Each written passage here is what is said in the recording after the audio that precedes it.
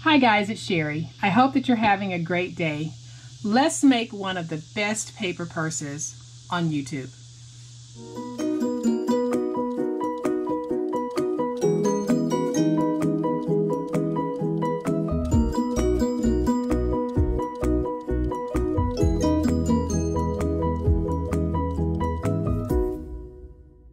Alright, so last week we made this beautiful smaller purse and it measures 6 by 5 and it's 2 inches deep.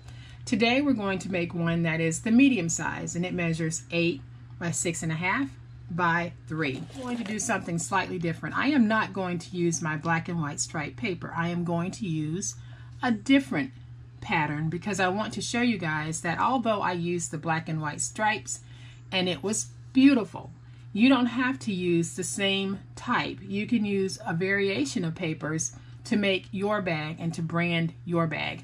So today I am going to use one of my rolls from Hobby Lobby's The Paper Studio, and I love this paper.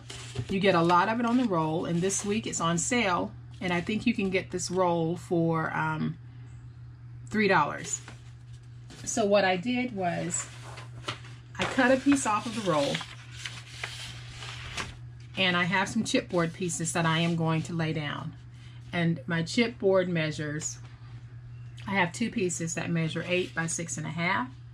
So I'm going to place one down. I'm going to place it closer to the edge because I've got to trim some of this off anyway. Make sure I'm getting this kind of straight.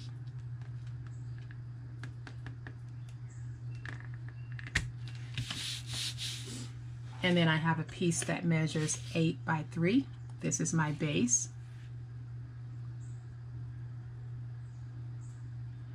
And I'm going to give myself a nice little spacing on this, and I'm going with about a little over 1/8. And then I'll put down my second piece of 8 by 6.5.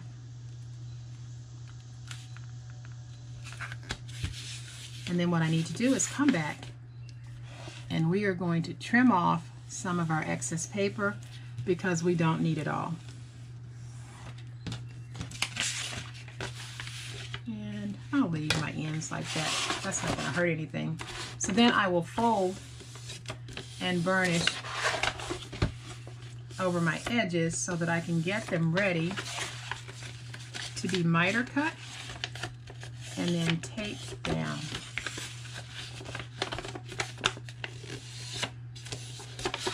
You guys have been sending me some fantastic pictures of your bags and your branding, and I absolutely love it because I think a lot of you guys are taking it to heart that branding is very important.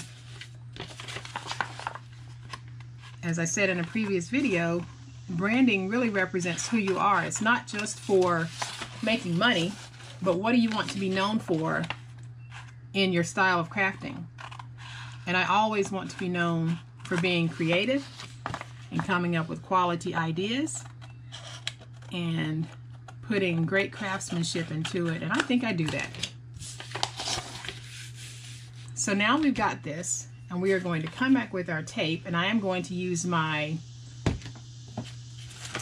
1-inch tape for that. And as you guys know, I did show you in my recent Q&A the tape that I use, and it'll also be in the description box, so please check there if you're interested in this tape.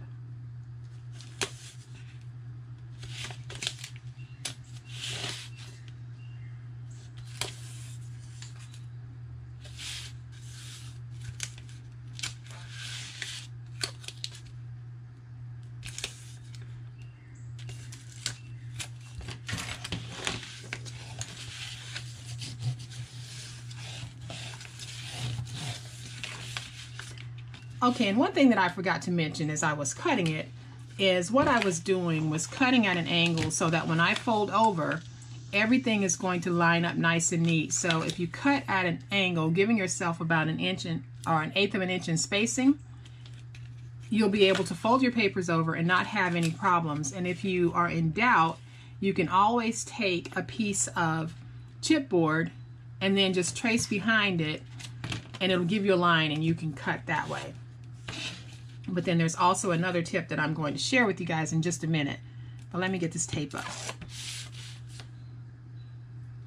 Okay, and the tip that I want to share was given to us by Francine Langlois. She has been a longtime member of the online family, and she shared this wonderful idea. Sometimes we might cut too short, and if we think we have, we should take a piece of the corner pieces that we cut off and then just place them down so that when you fold over your paper, even if you cut short, it's going to be fixed and covered. And I love that tip, and I was so thankful to Francine for sharing it. And I'm all about giving credit when something is shared with me or I source something from another place. I believe in giving credit. I never believe in letting you guys think that I created something when I didn't. I think that is just wrong.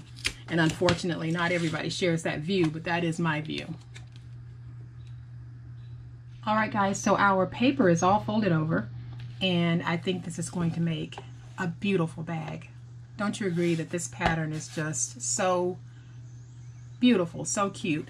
And like I said, it doesn't have to be stripes. It can be any pattern that you want to go with for your bag. So I'm going to bring in my scoreboard, and we are going to do our side pieces. And we have a piece that measures 4 by 6.5, and we are going to score this at 1/2 inch, at 2. Let me go back over my scores because I've already scored, but I want to make sure that they're deep enough. So that's 1/2 inch, 2, and 3.5. Oops, went off there. And then we're going to turn it and score this at 1/2 inch on the top, and then flip it 1/2 inch on the bottom. And I've already done one, so I can put my scoreboard away. And then I am going to come back and just fold and burnish my scores. And I chose this color because I think that it really does pick up the pink that's in this plaid. I think it's very pretty. All right, so on one end of our bag, we are going to just take some glue and fold it down completely.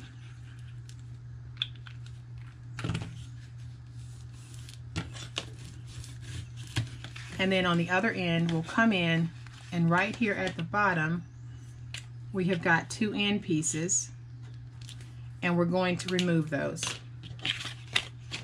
So all I'll do is just take my little scissors here, and I'm going to notch out these little pieces.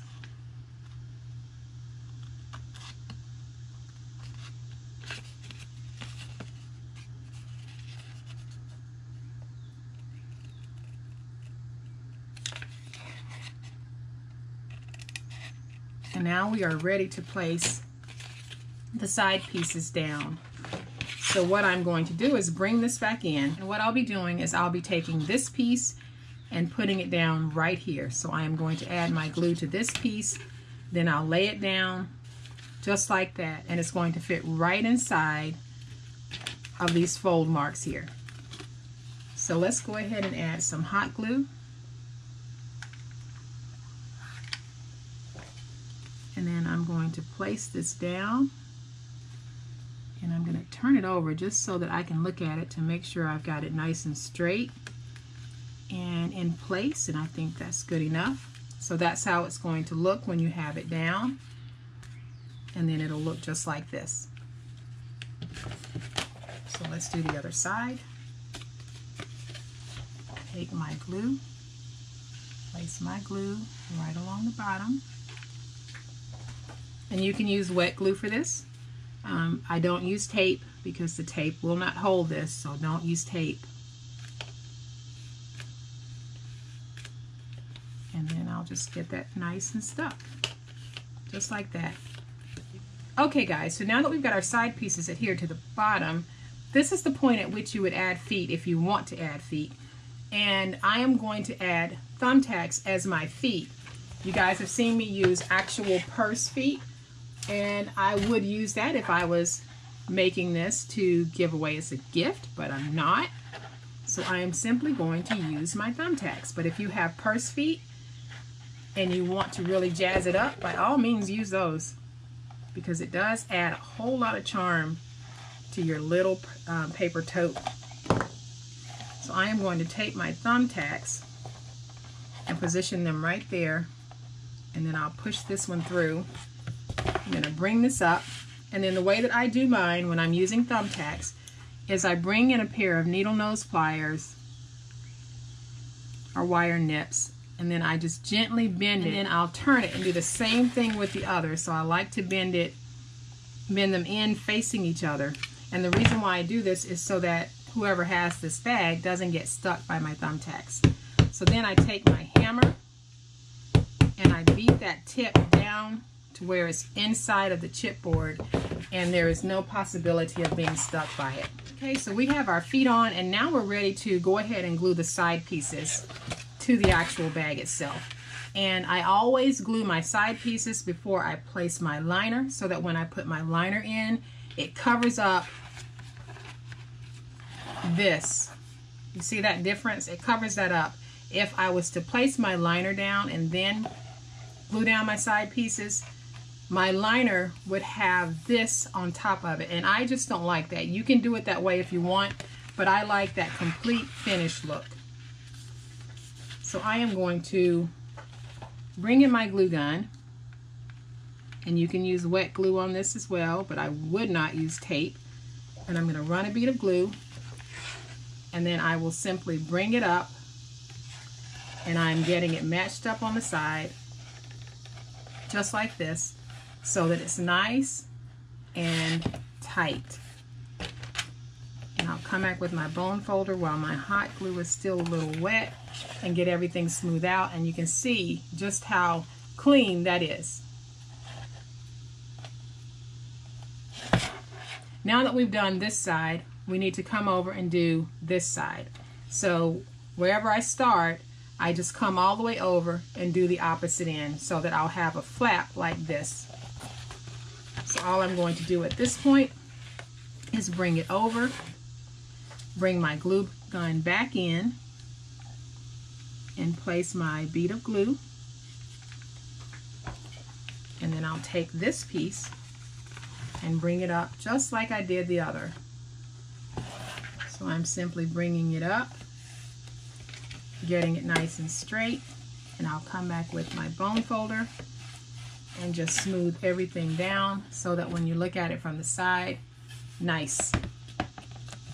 So let's fold these in a little bit, and I do these one at a time. So I am going to place some glue on this one,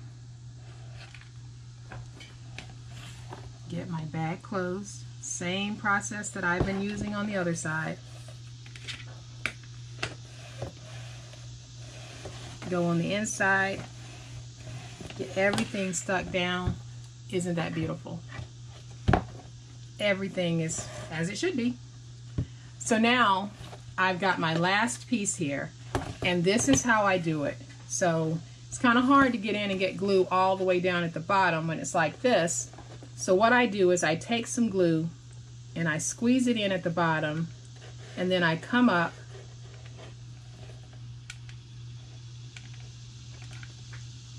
and then all I do is take my bag and stand it, because that glue is going to want to drip downward anyway. And then I come back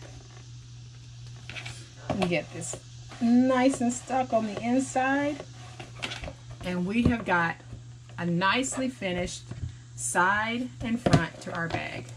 So there, we've got our bag part made. All right, so now we get to put in our side pieces, and our side pieces are going to measure 7 3/4 by 6. You will need 2 of them, and this is a very, very simple process. So I am going to take my reptile glue and just glue this up.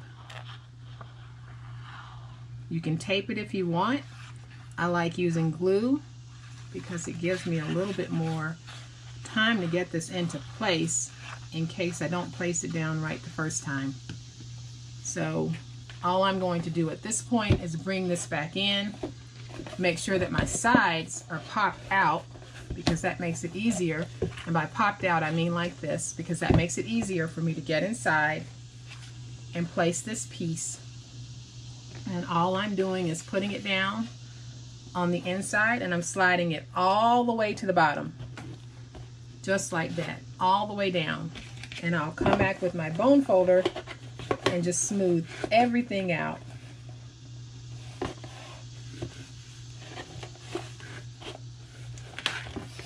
And just like that, you can see how pretty that is. And we're going to put a topper on here so everything will tie in. But this is a beautiful paper to use for lining the inside of a bag. And it's that thin paper that you saw me making the crimped bottom bags out of. So it's very easy to work with. So let's do this one. Just going to add my glue.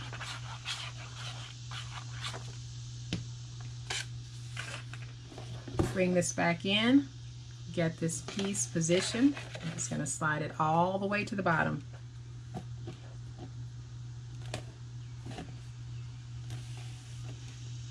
Then I'll come back in with my bone folder, get everything nice and stuck down.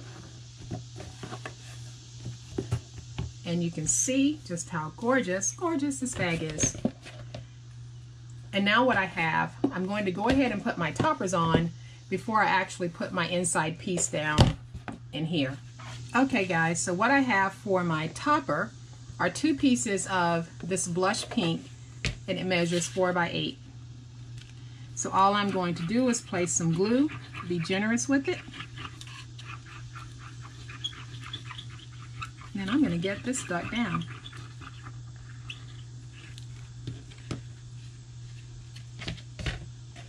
Place it down just like this.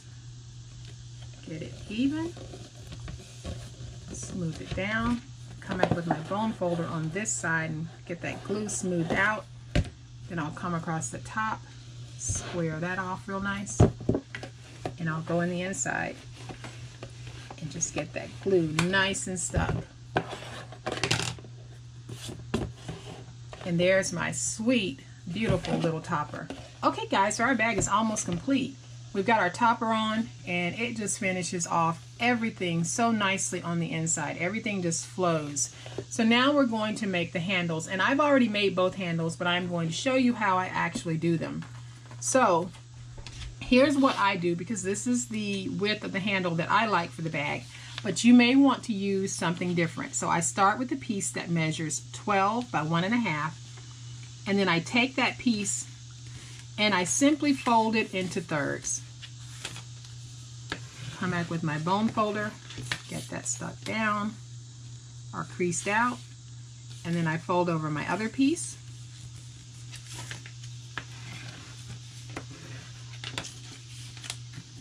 And then what I do to give all of my bags some added stability, especially when it's a lightweight paper, is I am going to add a stabilizer piece to the inside. So I just cut a strip. Didn't measure this because I won't be using this as a handle, but I just cut a strip that's going to fit down on the inside there, just like that, and that's going to help to stabilize. And then what I'll do is I'll add my glue to one of the ends, and I'll fold that over just like this and get that stuck down. And then I'll come to the other side, fold that over, and get that stuck down. And that's how I make a handle. And then what I do is I take it and I run it along my desk just to help it spread the glue and to curve. So then once I've got it like this, I take my keychain ring and I just put it through at whatever length I want my handle to be. That's why I'm not giving you guys a length of my finished handle. It all has to do with what you like, the eye appeal that you like. And so I glue it down just like this. And I'll do my other end just like this.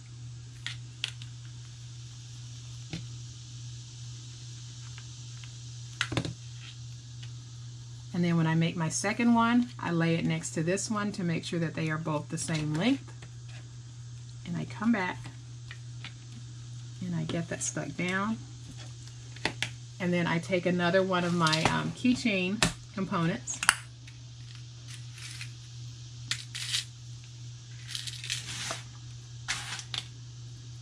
And all I do is I run that through this one, and then this is the piece that I am going to connect to the actual bag itself. And then one more thing that I like to do, where I have folded my paper through the original ring and glued it down, I come back with my piercer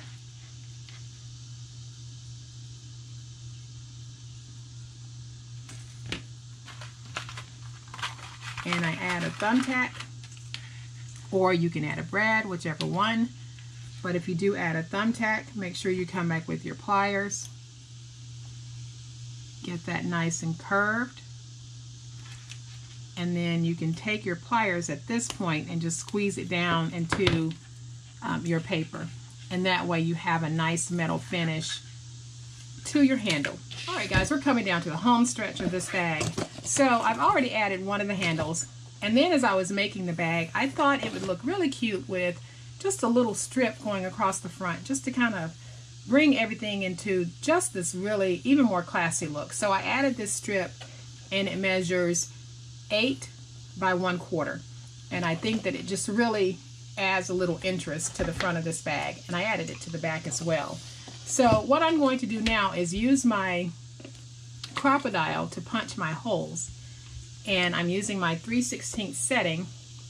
I'm going to be eyeballing this, but what I try to do before I punch the hole, I try to make my hole as close to the top as possible, because that makes putting your rings in a lot easier, and you really lessen the chances of damaging your paper as you're trying to put the rings in. So I am pretty much eyeballing this, and I'm going to punch.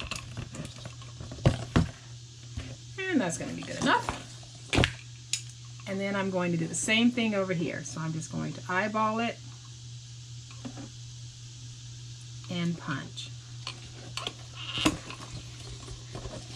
So I've got my 2 holes, and I got a question on how do you put the handles on without damaging your paper. And it just takes practice.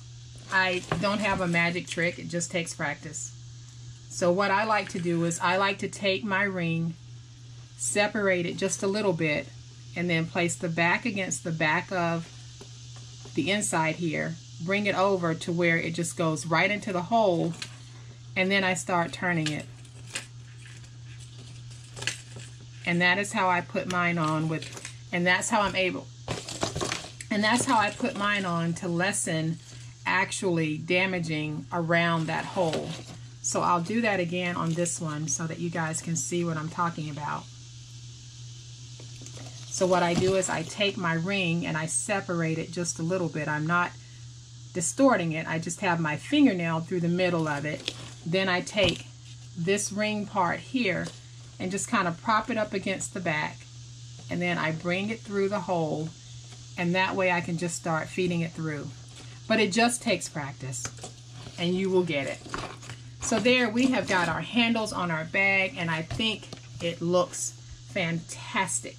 Fantastic. So now what we're going to do is we are going to add our inside piece so that we can finish off the bottom of our bag really nice and cute. So what I have is another piece of my medium weight chipboard, and this measures 7 3/4 by 2 7/8. And all I'm going to do is take this, put some glue on it, and then I'm going to stick it down on the inside. And this just gives you some added stability to the bottom of your bag, and that way you too can carry water bottles in your bag if you want to. So in order to get it in, again, I am going to pop out my sides. I will take my piece, and then I'm going to lay it down just like that, and then I'll move it into position. I'll come back with my bone folder, and just get everything nice and stuck. And there we have got a nicely finished bag. Don't know if you guys can see the inside well, but it looks great. And now we can squeeze our sides back in. Our bag is complete, unless you want to do some more decorating. For those of you who are branding, now is the time that we would actually place our brand. For those of you who are just wanting to make a bag, then you might want to add some additional decorations to this. I am doing this to show you guys how to make the bag. So at this point, I am going to add my brand, and let me get it down nice and straight. Okay, so we have got our brand on, and one more thing that I'm going to do in my swap with Crystal, who is I Am Busy Crafting on YouTube, she gave me these wonderful little diamond-shaped pieces of bling, and I think they would look pretty on here. So I'm going to try a few of them out and see how they look. And I'm just going to space them out like this, because I think that really does add some cuteness.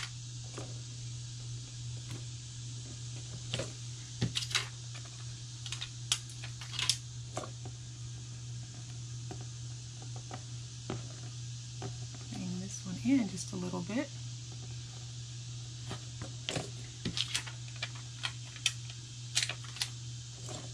And bring this one just like that.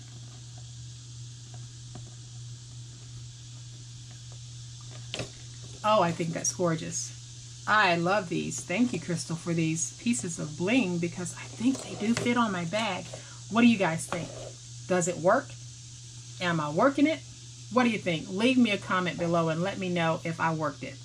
So, I am going to bring in a smaller bag that I made so that you guys can see that even though they're different patterns, branding still works across all patterns and all sizes. So, whether you're branding or not, you can leave the brand off and you can still make this gorgeous bag for any reason. It doesn't have to be for marketing. You can make it for any reason, any season.